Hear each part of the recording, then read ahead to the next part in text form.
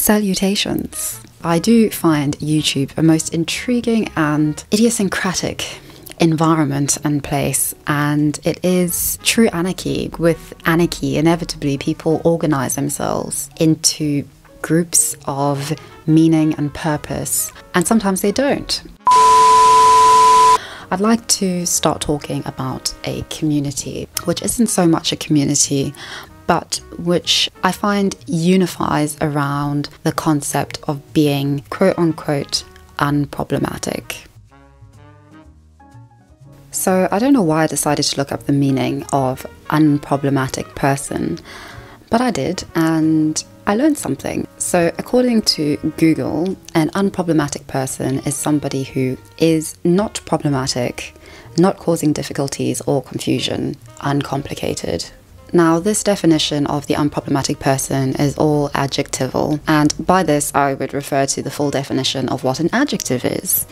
A word belonging to one of the major form classes in any of numerous languages and typically served as a modifier of a noun to denote a quality of the thing named, to indicate its quantity or extent, or to specify a thing as distinct from something else. Interestingly, the adjective is not for the benefit of the subject or the thing being described, namely the noun in question that is being modified. The adjective is for those who are trying to understand the noun more intimately and intently. And of course, with all words, the significance of the word unproblematic comes from its counterpart, problematic. And the weight of the term unproblematic and problematic, in fact, has significance on a platform such as YouTube, in which being considered one or the other really determines the trajectory of your channel and your audience perception of you.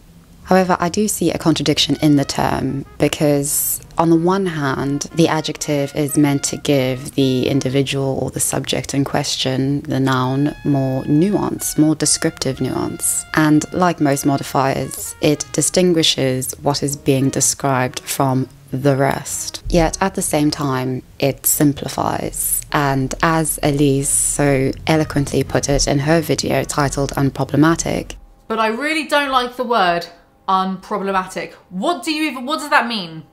What does that even mean when you describe a person as unproblematic? I'm aware that the types of people who use the term unproblematic, probably young. Of course I know what they're getting at when they say that, oh look, that influencer is unproblematic. Emma Chamberlain, unproblematic. I see it a lot when it comes to influencers. Really like this person, they're so unproblematic. You are just setting yourself up for failure. Because unproblematic means that someone has no problems whatsoever, and that just simply isn't human. It's dehumanizing to use it. I really don't like this word. It dehumanizes the subject, the person in question, the noun, because ultimately it deciphers that person and claims to understand the complexities of this person in terms such as uncomplicated, unproblematic, unconfusing, not difficult, etc. I also get a lot of tweets from people that are saying like, we love you, you unproblematic queen, which always makes me uncomfortable because I'm a person. Those of you that are familiar with how long I've been on the internet know that that's not true. And this all implies a simplicity and an order of things.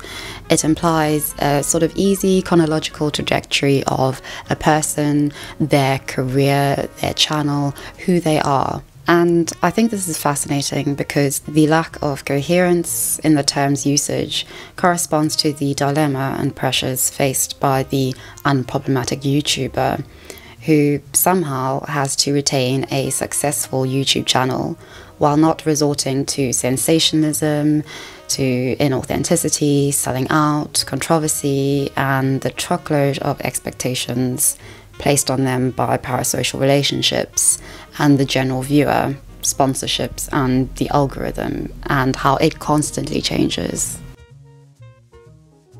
So in considering unproblematic YouTubers, I would like to focus specifically on a handful. The following YouTubers that I'm going to focus on are Ingrid Nilsson, Emma Chamberlain, Elise, Nicole TV to an extent, Joanna Sadia, and Best Dressed. I'm not going to talk about Kelly Stamps because I am getting a bit I am getting a bit frustrated of Kelly stans coming and sending me rather peculiar threats.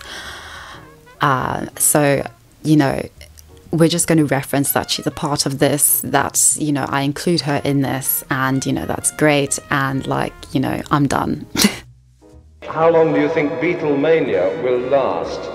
As long as you all keep coming.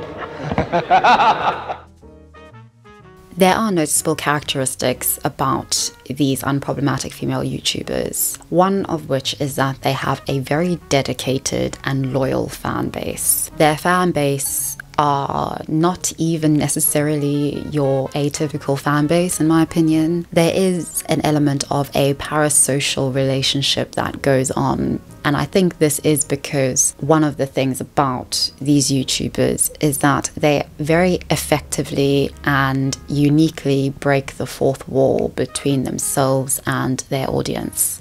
And I feel that they do this because of their personality. I would say it's personality over content, or even quality of content. And that is what I think is at the essence of why they are unproblematic. Personality trumps everything. It comes before politics, it comes before community allegiance, it comes before everything. I think that with these YouTubers, they fall into sort of two broad categories in their personality traits, which an audience can relate to. They either represent the atypical cool girl, the girl that an audience member wants to be. You want to be what she is. And then on the other hand, they represent an anomaly, basket case, if you will. They're very unique and very exceptional in they do very weird things, they say weird things, and it's inviting, it's very intriguing to watch, and you sort of can't stop watching. I found this when I was watching Joanna Sidia and her content. I just kept watching and watching and watching. And it wasn't that I found her content particularly engaging or interesting. However, there was something about her which drew me in. And this is when I noticed it, and I noticed that, oh, this is why people find these kinds of YouTubers unproblematic. They could put out into the world a video of them just sitting there humming Kumbaya, and they would get tens of thousands of views, which is what they get. And again, I think that this is because of how uniquely personable they are. There was a large variety of dishes. It was honestly mesmerizing. There were spring rolls, vegetarian cutlets, vegetarian samosas, and whatever the heck this is. Obviously, I took multiple of each. I was here to try everything. That complicated thing I can't pronounce, turns out it was deep fried cottage cheese. I mean, hello, I will take 10, please. My dad even went back for seconds. I'm not one to talk though, because I ate more than my fair share, that's for sure. Suddenly, the lights dimmed. Something was happening. We observed as the groom sat on the stage. Everyone was silent. Something was brewing. The doors closed. We were locked in. There was no going back now. The minister was chanting something. Knots were being tied. The doors, they opened, and it was just my dad coming back for thirds. Good job, Rolando. Thanks for being a real party pooper. Remaining relatable is a difficult paradox of being unproblematic and consequently oftentimes successful. I found it so interesting how, for instance, Liza Koshy and Emma Chamberlain both did interviews for YouTube and Vogue at the Met Galas, demonstrating the levels of success and exclusivity they have accessed via their YouTube fame. Liza couldn't retain relatability, and she hardly posts unless she's promoting something on her channel. Emma, on the other hand, still does YouTube and remains relatable and idiosyncratic, without it seeming forced or a facade. However, time will obviously tell. I think the interesting thing that Emma Chamberlain has done with her content is that she has changed her content. The perfect word for it is solipsistic. Her content is very solipsistic, and it has changed and morphed from being highly edited, a bit over-dramatized, kind of quirky, not like other girls, Visco girls sort of vibe to it. By the way, most of my furniture is from Urban Outfitters. Yeah, here's my living room. I actually don't have a TV. Look at what's across from me. No television, because television rots your brain. And so I didn't want one, but I do have this yellow couch. One time one of my friends leaked period blood onto this couch.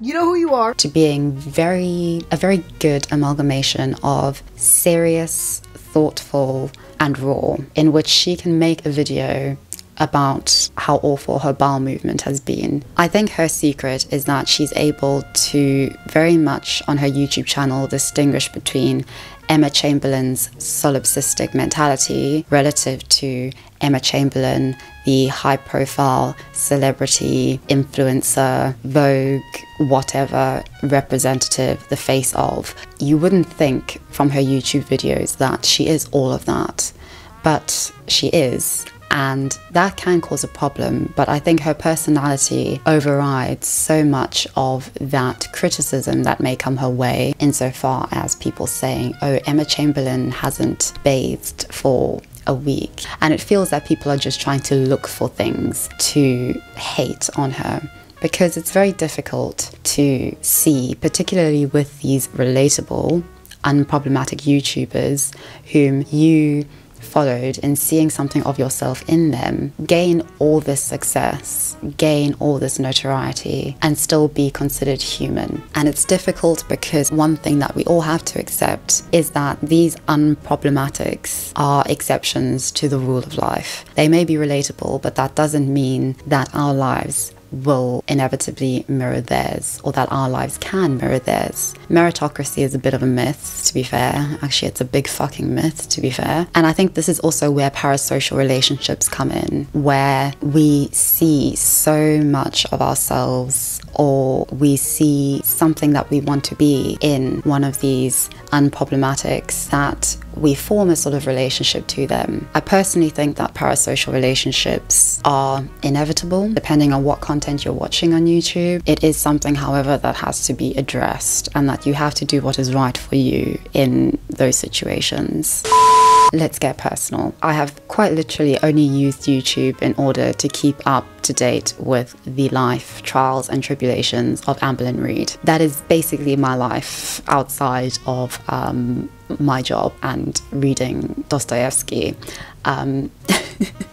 So it was quite intriguing when I came across Kelly Stamps' channel. I started watching Kelly Stamps, and this was when she was very, very small. She had under 50,000 subscribers. I did find that as she got more successful, I found myself less able to relate to her. And there is a contradiction in this, in that you want these YouTubers to succeed. I wanted Kelly Stamps to succeed, and she has, and she is. But a consequence of that is that unavoidably she's going to change, how all of these YouTubers eventually change, and that's okay. But I think that's when you really do have to reckon with your parasocial relationship. And so instead of watching her content as religiously as I did, I have stopped watching her content like all the time, and I see it more so as catching up on what Kelly Stamps is doing and sort of watching her videos once in a blue moon. I'm still subscribed, I still sort of know what's going on, I think more so for an analytical reason because she's absolutely fascinating, but I don't necessarily see myself as relating to her, if that makes sense. I think for the same reason I'm subscribed to lots of other people. Amberlynn Reid, Trisha Paytas, Nikocado Avocado. Wow.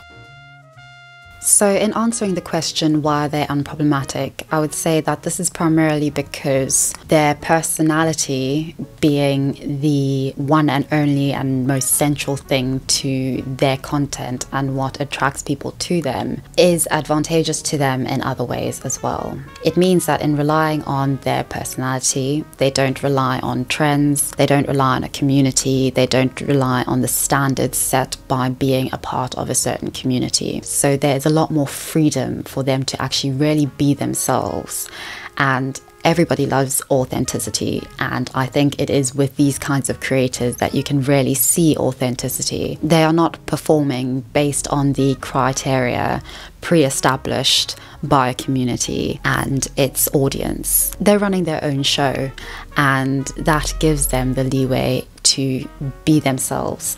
So there's nobody to compare them to. There's no standard, there's no other people within a community to compare them to, and that is, I believe, to their advantage, at least whilst they're making content and whilst they are not noticeably changing and evolving. I also say this because I think it is when they become a part of a community, or when they befriend other YouTubers from communities that are already established, that are problematic or controversial, or which have a standard and expectations of their creators and the YouTubers who they value, that they then become problematic and that the issues start to arise.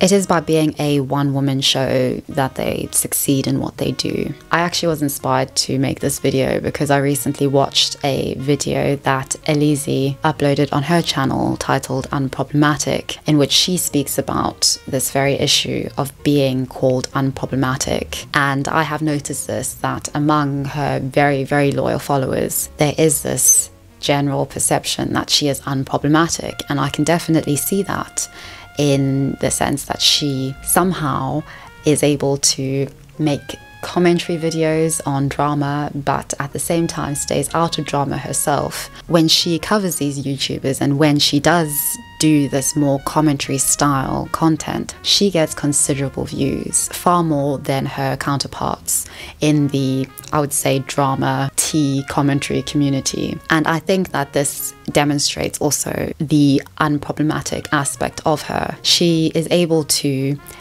move into this community in such a way, but at the same time isn't necessarily a part of it because she's considered unproblematic, which gives her opinion and what she makes on these YouTubers, on these scandalous beauty channels and beauty YouTubers seem credible. And I do think that's why she gets a lot of views with that. There have been huge crowds of teenage girls outside complaining that they don't want to mob you, they just want to speak to you. What do you think about this? Do you want to talk to them? Well, have you ever tried talking to about 200 people at once? We'd love to, you know. If we all wave and somebody always says, stop that waving, you're inciting them. As being somebody who is unproblematic, you can't change. You have to remain true to the perception that your audience, particularly your very loyal audience, has of you. I found Ingrid Nielsen to be a very interesting example of this because she was a highly unproblematic influencer. She started off in the beauty community, and I found this quite interesting because contemporarily you don't usually associate somebody in the beauty community with being unproblematic, because what drives the beauty community, at least now, is the drama, the tea, the sensationalism around it. And I think that this was a factor of why her channel, quote unquote, died. Unproblematic influencers within the beauty community tend to fall under the radar. She was also a bit of an anomaly in that her external appearance, her very feminine attributes and concerns with beauty and lifestyle were completely contradicted by this major announcement which she made about 6 years ago in 2015. Alright, I guess I am just going to get right to it. There's something that I want you to know, and that something is I'm gay. It feels so good to say that. So good. And I didn't bring tissues. So I feel that Ingrid's coming out video was a win and a loss all at the same time. She was being relatable, real, and completely raw. But at the same time, this Ingrid did not fit the perfect, the unproblematic persona the internet had of her, and which her audience had inevitably fictionalized. So in the short to mid-term, this was not a problem for her channel, I don't think. Her channel became more mature, she gained subscribers and she gained views. Even though she continued to do makeup, she began to expand her content, which displayed her personality more. She focused more on subjects that people wanted to know about, but never spoke about at a time on the internet in which this was a revelatory thing to do. The importance of communication in relationships, especially about sexuality and preferences in the boudoir. What was interesting about the trajectory of her channel is that she started off by not giving a lot of herself personally. It was very much tutorials on makeup and looking at how celebrities do their makeup and how you could mimic that. And it only gradually, as she sort of found her footing, that she then started to actually give a lot more of herself. And I think the interesting thing is that even though she hadn't been terribly personal in her initial years on YouTube, her personality was what really brought people to that content in the first place, because she had her demeanor was very warm. And I found myself, even though I had no interest in cosmetics and makeup, that I was drawn to her initial videos as well, because I could see that this was a very genuine, sweet, kind person. And then when she made her content far more about, I would say, herself, but also educational things, and talking very openly and candidly about female sexual empowerment, it was just a bit of a, I would say, on initially seeing it, a mindfuck, because she seems to be very prim and proper, very put together, the type of person who stereotypically you'd think would never ever talk about, you know, sex in the open. But she approached it with such maturity, such candidness, and it was just like everyday conversation. Especially in the last few years, I've just been really down in terms of like my career and just my feelings around it. I've felt really discouraged with like the change in algorithms on different platforms, and I was definitely in this space of, okay, what can I do to make the algorithms like me? What can I do to make people like me more? What can I do that like other people are going to like watching? Now, I think something that always happens with the unproblematic female influencer is this paradox of being problematic, unproblematic. Let's call it the problematic, unproblematic dichotomy. The more successful they get, inevitably, the more problematic they appear to get. And this is nothing to do with them, I feel. This is all to do with their audience and their growing viewership. And I think inevitably, when on YouTube, you, for instance, are uploading one video a week and you've got a small audience who consider you unproblematic, once you gain subscribers and once you start making bank, uploading one video a week is going to seem like no work at all. Realistically, it's going to seem like nothing, because that is how our minds work. If you are perceived to be doing no work and you're not making money from it, then it's fine. But if you're perceived to be doing no work and making bank, then suddenly it's a huge issue, even if that isn't realistically the case. So it isn't that they actually put less work in, but rather that the bar of success has inevitably morphed with the growth and solidification of the unproblematic image and persona which they have. That is, a high level of success with seemingly little effort and a glorious lifestyle to match. And I think an unproblematic YouTuber who's really had to deal with this is Best Dressed. There is a very good video on YouTube by a creator, I cannot remember their name, but they made a very interesting, very short video about how it isn't Best Dressed who is problematic, it is her audience. And I agree 101%. I've noticed with her content that she makes I think all of them are quite self-deprecating, which is a part of the appeal, but she makes very explicit, nonchalant, sexual jokes, like very just goes for it. She's very open about having a very unusually high sexual drive, and she's quite happy to make jokes about sex. I mean, if she was a guy, everyone would be like, hey, great, you know. Oh. Okay, nope, the blazer is too much. Looks like I'm going to an interview. Interviewing for a piece of that dick, if you know what I'm saying. Oh god. Fucking badger. I had a guy over and I had to explain that there was literally no furniture in my room, but we made do. That is too much information. Anyway, honestly, my sex drive has gone up a lot. Now that's good and bad because David got very tired of me wanting to have sex all the time. Have you tried to sneak into the hotel? Yes. Yes, we were in the hotel. How far in did you get? 12th floor. Have you ever been this crazy about any other entertainer? No, and that's what's so amazing. We don't know why we're like this. I think the most these YouTubers can expect of themselves is looking after themselves. And if that needs to be done off camera, then so be it. Fortunately, they find themselves in a good enough financial place to do this more frequently or indefinitely. For instance, Best Dressed. And I think in these examples that I've used, it's evident to see how they have responded to the pressures of being unproblematic in their own ways. Kelly Stamps was expected to live in New York City, was expected to be the NYC vlogger, and now she's left New York, and that was a considerable sacrifice, at least in views. Joanna Sadia, for instance, no longer shows her subscriber count, even though she's getting considerable views.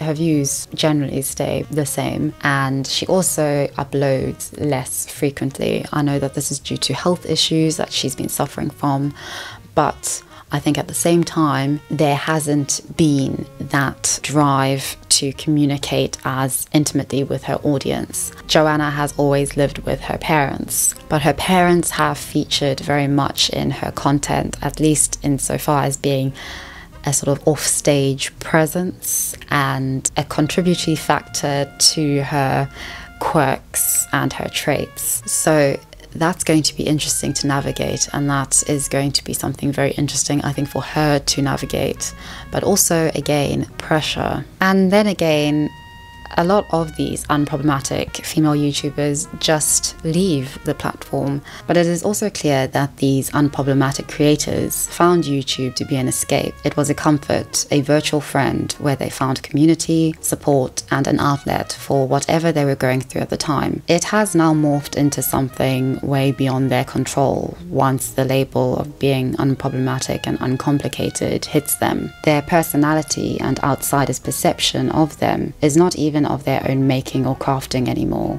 Thinking from the perspective of content, what others think of me, what others expect of me, how others want me to be, can strip the individuality, the idiosyncrasy from the creator, taking away what made them the enticing, unique, and amusing individual they once were. Everybody is just human, and it's important for us as viewers not to idealize how human somebody else is, because with idealization comes inevitable disappointment, comes pressure being placed on that individual, and also pressure on us as viewers. I think the pressure that it places on us is more to do with our own expectations of who we are, with comparing ourselves to this image that we have of a particular unproblematic influencer. And yes, there are those influencers who purposely go out of their way to make sure that we think that their lives are perfect, to think that they are unproblematic. But there are those who are just living the human experience and are in the small minority of people whose individuality and personality have made them incredibly likable, successful, and rich. And that is the world we live in. I'm neither here to condone it or otherwise. I just think that everybody needs to look after themselves in this sense, because there are huge pressures on being unproblematic. But yeah, that's my take. Thank you so much for watching, and I will see you in the next one.